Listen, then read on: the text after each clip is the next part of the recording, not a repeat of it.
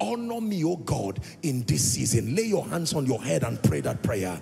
Honor me for the sake of your kingdom. Lift me for the sake of your kingdom.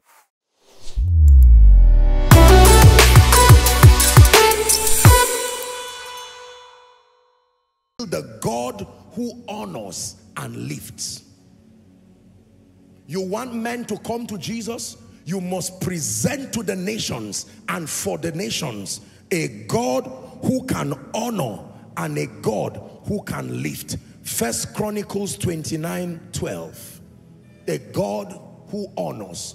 Both riches and honor come from thee, and thou reignest over all, and in thy hand is power and might, and in thy hand it is to make great and give strength to all. I will never sell a weak Jesus who does not seem to be interested in lifting men and in honoring men. Among the many benefits that are the privilege of the saints, there is something called the inheritance of the saints in light.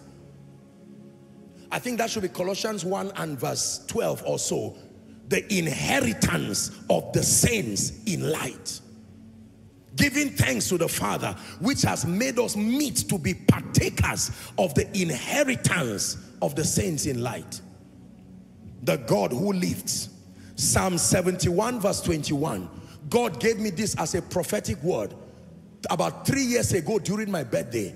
I've refused to leave that word. He did not give me and say by next year I should leave it. Every other thing he's saying, I drag this word with it. Let me quote it and then prophesy it over your life. He said, thou shalt increase my greatness and comfort me on every side. Now let me declare it over you, that may my God increase your greatness. May my God increase your greatness. May my God increase your greatness. Hallelujah.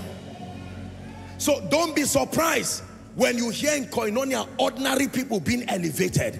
It's the God that makes great. I was so touched by the testimony of that gentleman. A young man coming and trekking and moving around. And today God has honored him. Don't tell me it does not matter. He said, let your light so shine before men that they may see your good deeds. I'm praying the next testifier, I release you in the name of Jesus into your testimony. The next testifier, I release you into your testimony.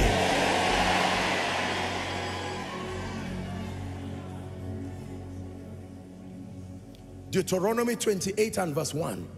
We must present to the world a God that lifts.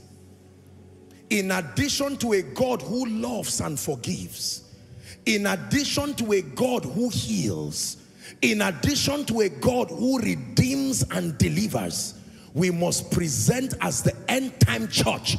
If we want to compel the nations to come, we must present a God who lifts and honors. Ladies and gentlemen, there are families that are downcast. There are destinies that are downcast. They have never tasted glory. They have never tasted honor. Transgenerationally, from great-grandfather to grandfather to father to the current generation, all that has plagued that generation is shame and reproach. They have wallowed in sin, serving like the men of Athens, an unknown God. Now you want them to leave what they are doing and come to the Lord Jesus Christ.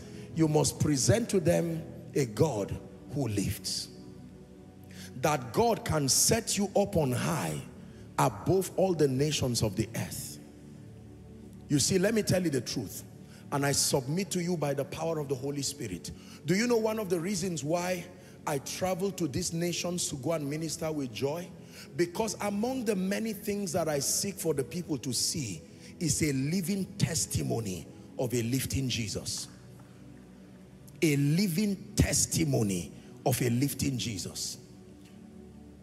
You can doubt anything you want to doubt in a man, but you cannot argue when God lifts a man. When a politician lifts a man, it depends on whether that political party is in power. Are we together? But when God lifts you, no. So God helps us as we travel to the nations to not only preach Christ, to not only teach the word, but to inspire a generation that if anybody ever told you it's a waste to love Jesus, look at my life as an evidence that he lifts. And I'm saying that to someone while you are seated. If you saw me 15, 20 years ago, I will not look like this. Now are we the sons of God, and it doth not yet appear. Find hope. The God you are serving, the one you have come to, even the God of koinonia, is the God that lifts. I can tell you, he's not just the God who educates your mind. Every week as you come here, you are encountering not only the forgiving God, not only the healing God, not only the delivering God. Even tonight, you are encountering the God who honors and the God who lifts. To lift you and elevate you. You will hear of many people who will come and tell you, I was an ordinary person, but presidency has called me to do something. Don't say it does not matter. These are signatures of God, revealing himself as a lifting God. I will never forget, and I say this with every sense of humility. Years ago, when the Lord told me that a day will come, heads of state and presidents and kings will call you. And I believed it blindly. But these are the days when those realities are happening. And I look at my life and say, Lord, beyond what you are doing in my life, help a generation know that when you speak, they should take you seriously. Hallelujah. I remember one of the things the Lord told me, this will be the first time I'm saying it here. When I was asking him about our building project and whatever, the Lord said that I will make you and I will make my house a praise to the nations. I didn't understand what he was saying, but now it's beginning to piece itself together. Anything you hear, just say thank God, but believe it. As what God can do. If it is in this household, just know that there is no miracle that is too big that you say, is this true? If it is God, you just believe it. He does these things to show the nations that he can be trusted. Did I not tell you that years ago the Lord told me that if you will let men see me, there is nothing I will not give you. God lifts, so, and I, if I be lifted up from the earth, it says I will draw men. So when God wants men to come, he will lift you because you are committed to lifting him. Koinonia will not go down, no. Joshua Selman will not go down. I can tell you that by the Spirit. Because there is a hand. We are not standing on a ladder. We are not standing on a casted pole. We are standing on an invisible hand. The height is the size that whatever direction and height that hand lifts you, that's where you stay. And it has pleased him to continue lifting us. And we are praying that in the name of Jesus, he will not find reason to peg our growth. Compared to where God is taking us, this is only a step out of the cave. This is child's play. You wait and see. When God is done cleaning, you know how you present an artwork to the nations. And you say, just see, don't touch. They put it and cover it. This is what God is doing. He's bringing glory out of you. Through the prayer, through the fasting, through the disciplines. When he's done, he will present you to your family, present you to the nations, and they will say, truly, this is what God can do. The God who lifts. Some of you have encountered the God who forgives. Some of you have encountered the God who heals. Some of you have encountered the God who redeems and delivers. But maybe church has taught you that lifting and honor is not part of his benefits. I am telling you now, the end time church that wants to present a complete God that will compel all to come must also reveal the God who honors and who lifts. That one of these days we will stand here and all of us will be crying in koinonia because somebody will come to testify and say, look at my life and look at how God has lifted me. Lifted me beyond my limitation, lifted me in spite of my family, lifted me in spite of my tribe, in spite of my educational qualification, and he has lifted me so that I will become a praise to the nations.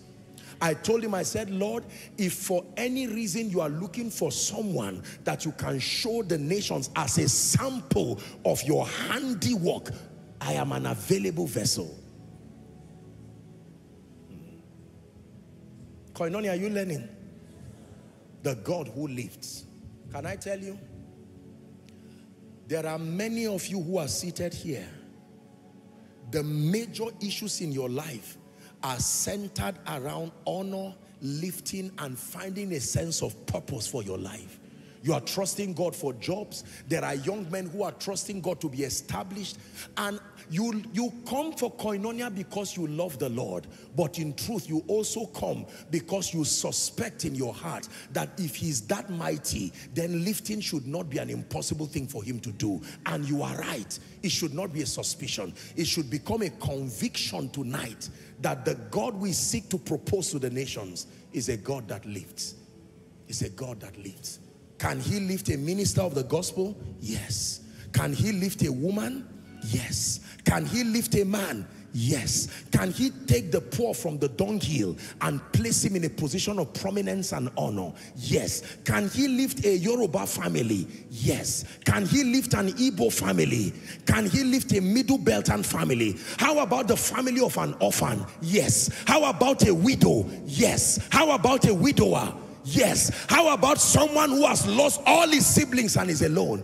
Regardless the condition, if it is my God, the one that the Bible talks about, not the one that the narrative of preachers has lopsided, the God that the Bible talks about is a God who honors and a God who lifts. Honor me, oh God, in this season. Lay your hands on your head and pray that prayer. Honor me for the sake of your kingdom. Lift me for the sake of your kingdom. Go ahead. Don't be afraid. Don't feel guilty for praying that prayer. Your elevation is good for the kingdom. Go ahead and pray. Because my heart is right with you.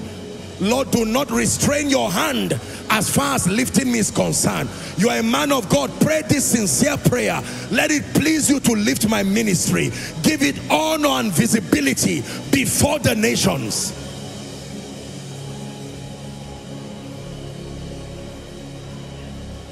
The God who honors, the God who lifts, the God who honors, both riches and honor come from you.